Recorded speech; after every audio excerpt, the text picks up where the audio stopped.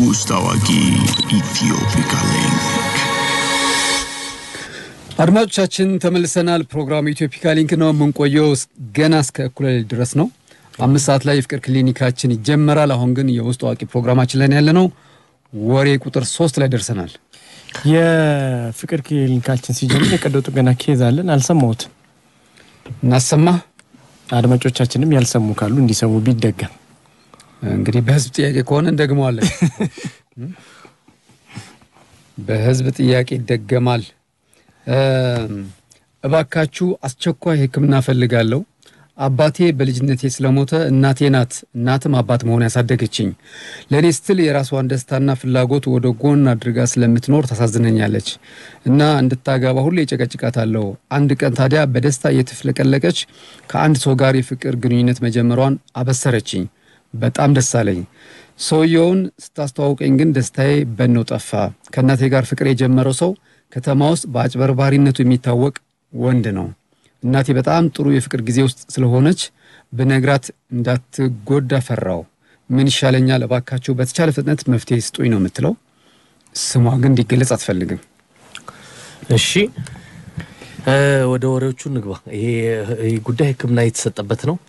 በፌስቡክ ገጻችን ላይ ስለዚህ አሁንም ገብቶ ህክምና መስጠት ይቻላል መርጠን በኋላ ላይ እናቀርባለን የተወሰኑትን አንዲት ተወዳጅ አርቲስት ተዘረፈች የተዘረፈችው ተወዳጅ አርቲስት ማነች አርቲስቷ በዝርፊያው ምን ተወሰደባት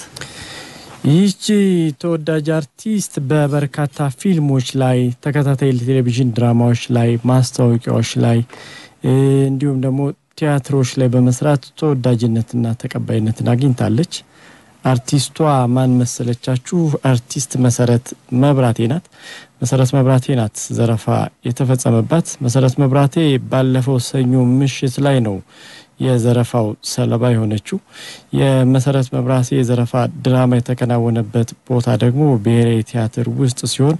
መሰረት መብራቴ ሰኞ ዕለት በአንድ ሰርግ ስነ ስርዓት ላይ ነበረች ብለውናል ዘረፋውን ዝርዝር ለኢትዮፒካ ሊንክ የገለጹ ምንጮች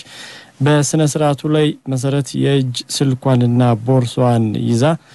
ዝግጅቱ ላይ ነበረች ከዚያም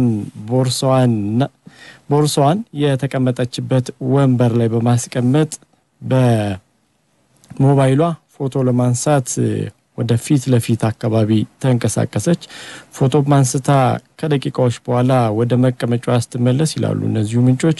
የመሰረት ቦርሳ በስፍራው አልነበረም ወንበር ተሳስቼ ይሆን ብላ ወንበሮቹን ብትቃኝም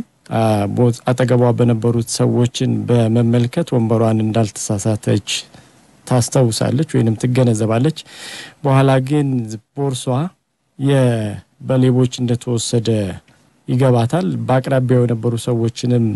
ቦርሷ እንደተሰረቀ ነግራ እንዲያፋልጓት ታደርጋለች በቦርሷ ግን ሊገኝ አልቻለም ብለዋል እነዚሁ ምንጮች ከደቂቃዎች በኋላ ምናልባት ቦርሷ ውስጥ የመኪና ቁልፍ ስላለ ሌሎች ነገሮችን ወስደው እሱን ሊተውልኝ ይችላሉ ብላ በስፍራው ብትቆይም ዘራፊዎቹ ውስጡ የነበረውን የመሰረት መብራቴን የመኪና ቁልፍ መንጃ ፍቃድ ቦርሳዎች የሴት ጌጣጌጦችና ውድ እቃዎችን ይዘው ተሰውረዋል የመሰረት መብራቴ መኪና ቁልፍም በዘረፋው ስለተወሰደ መኪናዋም ደግሞ ዛው ብሔራዊ ቲያትር ውጪ ላይ ስለቆመ ወደ ቤቷ መሄድ ነበረባት ነገር ግን ቁልፉ ስላልነበረ መሄድ አልቻለችም በኋላ ደግሞ ሌላ ስጋት ተፈጠረ እነዚህ ዘራፊዎች ቁልፉ እጃቸው ላይ ነው ያለው መኪናን ካወቁት ደግሞ ተመልሰው ይወስዱታል የሚል እስከ ምሽት ድረስ በዛው በመቆየት መኪናዋን ሌሎች ሰዎች እንዲጠብቁና አደራ ተሰጥቷቸው እዛው እንዲያድር ተደርጎ መሰረት በጓደኛዋ መኪና ወደ ቤቷ ልታመራ ችላለች በማግስቱ ግን ተቀያሪ ቁልፍ ቤቷ ውስጥ ስለነበረ ያንን ቁልፍ ይዛ መታ አረፋር ላይ መኪናዋን ለማንሳት ችላለች ብለውናል ምንጮች ስለ ጉዳዩ ኢትዮፒካ ሊንክ መሰረት መብራቴን አናግሯት ነበር አሁን ዘረፋው ተከናውኗል መንጃ ፍቃዶች ጥቂት ገንዘቦች የመኪና ቁልፍና የዛቂቶች ተወስደውብኛል በነዛ ባሉት ቀናቶችም ዘረፋው ከተፈጸመ በኋላ እስከ ዛሬ ባለው ቀናት ውስጥ የመንጃ ፍቃዴን አመልክቼ ላወጣች ያለው የመኪናን ቁልፍም ተመሳሳይ ቁልፍ ዘራፊዎቹ ጋር ስላለ አስቀይር ያለው ስትል ነግራናለች እሺ የመጨረሻ አንድ ወሬ ቀረናል የታዋቂው ድምጻዊ የፍርድ ቤት ክስ ሌላ መልክ ያዘ የፍርድ ቤት ጉዳዩ ሌላ መልክ ያዘበት ታዋቂ ድምጻዊ ማን ነው የድምጻዊው ክስ ያዘው ሌላ መልክ ምንድነው ይሄንን እንሰማለን ኢትዮፒካ ሊንክ ነው ፕሮግራሙ እስከ ኩለሌሊ 6 ሰዓት ድረስ ገናለን ፈታዲስ የምግብና የመጠጥ ፌስቲቫል በሞዛይክ ሆቴል የነገ የሚቀጥለው ሳምንት ቅዳሜና እሁድ ኤቪ ክለብ እንዲሁም ዋይጄ ኢንዱስትሪያል ሌሎች ስፖንሰሮቻችን ናቸው እንመለሳለን አድማጮቻችን ተመልሰናል የውስጥ አዋቂ ፕሮግራማችን ነው ያደመጣችሁ ያላችሁት ወደ ውስጥ አዋቂ ወሬ ቁጥር 2 ነው የምናልፈው የሆኒ ያቀባብላል ጊዜ ደግሞ ይተኩሳል እሺ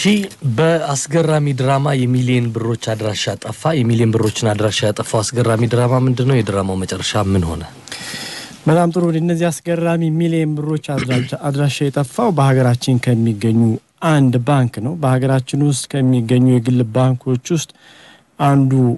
ዘረፋ ተፈጽሞበታል ይህ የሊቦች ሲሳይ የሆነው ባንክ ደግሞ ወጋገን ባንክ ነው ወጋገን ባንክ ከተመሰረተ ባለፈው ክረምት 20ኛ ዓመቱን የያዘ ሲሆን በዚህ 20 ዓመት ጊዜ ውስጥ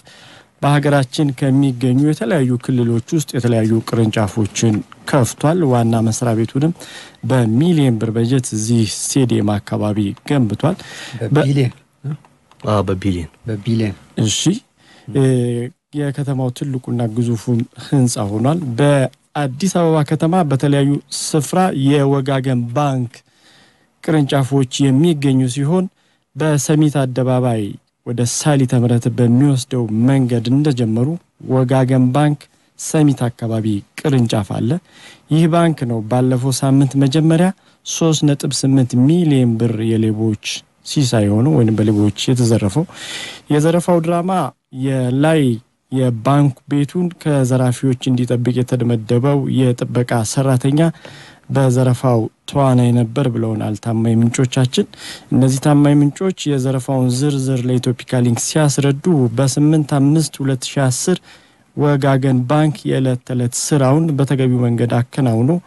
12 ሰዓት ሲል ደንበኞችን ማስተናገድና ለደንበኞች አገልግሎት መስጠት አቁሞ ነበር ሌሎች የወረቀት ስራዎችንና በገንዘብ ስራዎችን በገንዘብ ከፋይና በቅርንጫፉ ስራ አስኪያጅ አማካኝነት መሰራት ተጀመረ በግምት 1 ሰዓት ሲሆን ይላሉ እነዚህ ምንጮች ለጊዜው ማንነታቸው ያልታወቁ ሰዎች ወደ ባንኩ ተጠጉና በር ላይ ከነበሩት ጥበቃዎች አንደኛው አብሯቸው ተቀላቀለ እናም ከቀረው ጥበቃ ላይ ክላሽንኮቭ ጠመንጃ ተቀብለው ጥግ እንዲይዝ አደረጉት ከዚያም በቀጥታ ወደ ውስጥ በመግባት ውስጥ የነበሩትን የባንክ ስራ አስኪያጅና ገንዘብ ከፋዋን በመያዝ በስለት ማስፈራራትና ስልካቸውን ተቀበሏቸው ይላሉ እነዚህ ምንጮች የዘረፋውን ዝርዝር ለኢትዮፒካ ሊንክ ሲያስረዱ ከዛም ስራ አስኪያጇ ካዝናውን እንዲከፍቱ ትዕዛዝ ሰጧቸው ስራ አስኪያጁም ካዝናውን ላለመክፈት አንገራገሩ ኮዱ ጠፍቶብኛል የሚል ምላሽም ሰጡ ነገር ግን በያዙ ስለት እርምጃ እንደሚወስዱ እነዚህ ዘራፊዎች ሲገልጹ ወዲያውም ካዝናው ተከፈተ ካዝናው ከተከፈተ በኋላ ውስጥ ከነበሩት ብሮች ውስጥ በያዙት ሻንጣ በቅድሚያ ባለ 100 ብሮችን የ100 ብር ኖቶችን በመቀጠል ደግሞ ባለ 50 ብር ኖቶችን በሻንጣ ከሞሉ በኋላ ባለ 10 ብር ኖቶችንና ባለ 5 ብር ኖቶችን ትተው በር ላይ ይጠብቃቸው ከነበረ መኪና ውስጥ ገብተው ተሰውረዋል በክላሽንኮቭ ጠመንጃውን ደግሞ በመፈታታትና ካርታውን በማውለቅ እዛው ጥለውት ሊሰወሩ ችለዋል በደቂቃዎች ውስጥ የተከናወነው ይሄ ዘረፋ የ3.5 ሚሊዮን ብር በላይ እንዲወሰድ አድርጓል ከዚያም የዘራፊዎቹን ዱካ ለማግኘት ሳይቻል ቀርቷል ስለ ዘረፋው የወጋገን ባንክ የህዝብ ግንኙነት አቶ ተማምን ኢትዮፒካ ሊንክ የጠየቃቸው ሲሆን መዘረፉን ማረጋገጫ የሰጡ ሲሆን ዝርዝር መረጃ ግን መስጠት የሳቸው ስራ እንዳልሆነ ገልጸውልናል ከፖሊስ በኩል መረጃ ለማግኘት ያደረግነው ጥረት ግን ለጊዜው አልተሳካም የዘረፋው ድራማና ትዕይንት ግን ይሄንን ይመስል ነበር ፊልም የሚመስለው ግን አይደለም እሺ ሁለት ወሬዎች ይቀሩናል ገና እሺ አንዲት ተወዳጅ አርቲስት ተዘረፈች የተዘረፈችው ተወዳጅ አርቲስት ማነች አርቲስቷ በዘርፊያው ምን ተወሰደባት ስንመለስ ምናነሳው ወሬ ነው የታዋቂው ድምጻዊ የፍርድ ቤት ክስ ሌላ መልክ ያዘ የፍርድ ቤት ጉዳዩ ሌላ መልክ ያዘበት ታዋቂ ድምጻዊ ማን ነው የድምጻዊው ክስ ያዘው ሌላ መልክ ምንድነው ይሄም ይብራራል YJ